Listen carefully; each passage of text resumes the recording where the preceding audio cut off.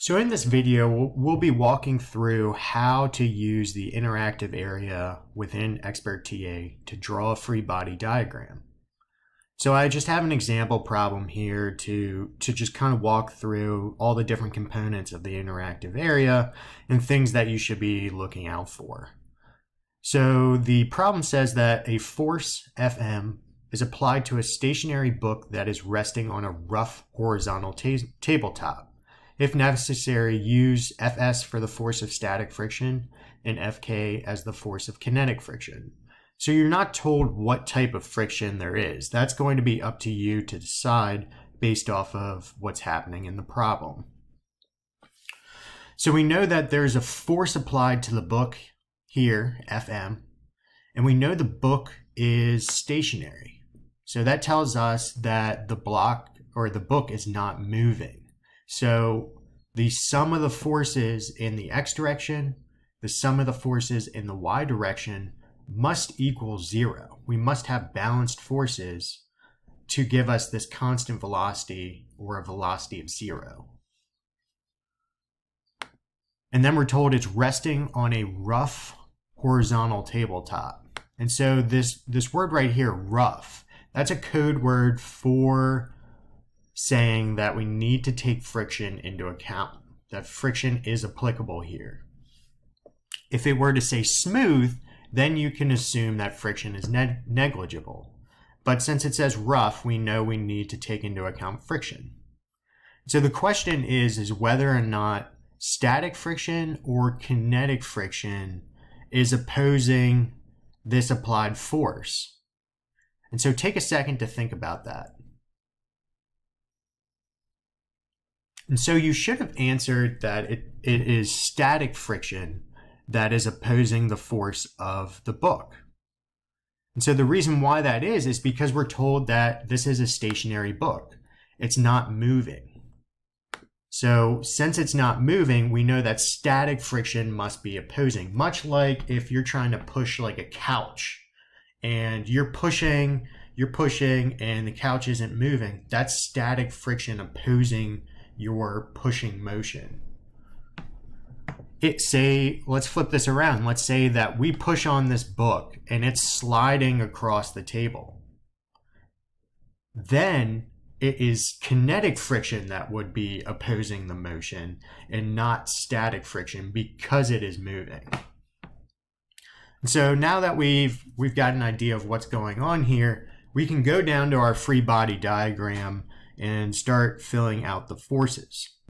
And so our system is the book here. And so we are going to first account for the applied force on the book. And so that force is directed to the right in the positive x direction. And so what you're going to do to add that force, you're going to click the add force button. And then you have the option of changing both of these labels. So one is the label of the force. Should we call this force? What's the name of this force? And then the other is the angle with respect to the horizontal. So what you can do is you can change it both ways. So you can go down to this drop down menu and you can move it like so, or it's interactive, so you can just grab and pull it in the different directions. And so what you're going to do is you want to match it up with what you think is the correct magnitude and direction. So we know it's applied horizontally in the positive x direction, and then we're just going to give it some magnitude. And so if you look down here, this is giving you the net force in the x direction and the net force in the y direction. So we have one vector, one force vector on the diagram right now, and that's telling us that that is in the positive x direction. So we have a net force in the positive x direction. So it matches up. So the next step, we have our magnitude drawn. We're happy with the direction. We need to label it. So right now it's F sub n, which is the normal force. And so that's not right. You know, we're looking for the applied force, F sub m. And so we just go down to this drop-down menu and we click F sub m. So now we have that force drawn. The other force that is being applied in the x direction is the force due to static friction. That's what's causing the book not to move, because it's opposing this applied force F sub m. And so the next step we need to do is just go up to add force. We know that since the applied force is to the right, the frictional force needs to oppose it, and it needs to be to the negative x direction. So I'm just going to take this vector, move it into the negative x direction. And I want you all to pay attention to the net force total down here. So as I move this magnitude, right now, we still have a net force in the x direction is positive. So I'm going to move my magnitude until it becomes 0. Because then we have a sum of the forces in the x direction totaling to 0, which means that the book is not accelerating, which is what's happening for a stationary book. And if I keep going, say I mess up the magnitude, now it's gone negative, so there's a net force in the negative x direction, and that's because this magnitude's too big.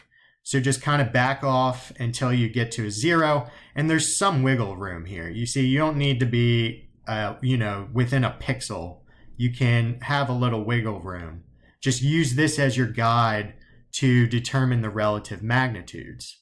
Because one of the things that you're going to be graded on is the relative magnitudes or the relative length of your vectors to make sure that it is matching up with what's happening physically. So don't just blindly choose a length for these vectors. Make sure that you're using this net force total to help you choose the size of your vectors.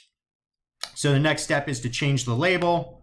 We need to change that to the frictional force. And again, we need to choose static friction because that is what's opposing the motion since the block is not moving. Say you were to choose F sub k here. Even if you get all the magnitudes correct, if you have it labeled wrong, say the wrong frictional force, it's going to count as incorrect when you go to submit. So just make sure you double check what your labels are. So now we've dealt with the x direction, we need to deal with the y direction now. And so the next step is to choose our non-contact forces in the y direction. And we know that that's due to gravity. So we need to add in a gravitational force or the weight force. And so we want to go down here, and that's F sub g. And that's always pointing downwards in the negative y direction. And so we're just going to choose some magnitude based off of that. And so if you look down here, now our net force in the y direction is negative. So we need something opposing that weight force downwards. And that is the normal force caused by the tabletop. The tabletop is pushing up on the block to oppose that weight force downwards. And so that needs to be in the positive y direction. And so if we, again, look at the magnitude, and you're looking down here at the net force total in the y direction, as I'm moving this up, it's now going positive. So if I were to leave it like this, there should be an acceleration in the y direction, which there's not. So we need to back off until we get to a 0 point. And then we know that this block is not accelerating. So this matches up with a block that is stationary on the tabletop. The label, again, the label F sub n, this time it was already worked out. So we just keep that as our normal force label. And once you're happy with this, have we accounted for all the forces? We have 2 in the x direction, 2 in the y direction. We have a sum of them equaling 0, which matches up with our stationary book. You would go ahead and click submit. And as you see, clicking submit, after all those changes, we get a correct answer. So again, just to summarize, make use of the sum of the forces to help you choose the relative magnitudes, because you are going to be graded off of those relative magnitudes.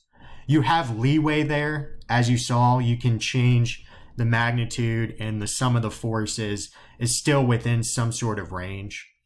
And then finally, the labels matter. If you choose static friction when it should have been kinetic friction, or if you just happen to forget to change the labels, that's going to count against you. So you just want to make sure that those labels are what you want them to be, because that is what it's going to be checking for. If you have any questions, again, just reach out to your instructor and we can walk you through how to go through this if you need some more help with it.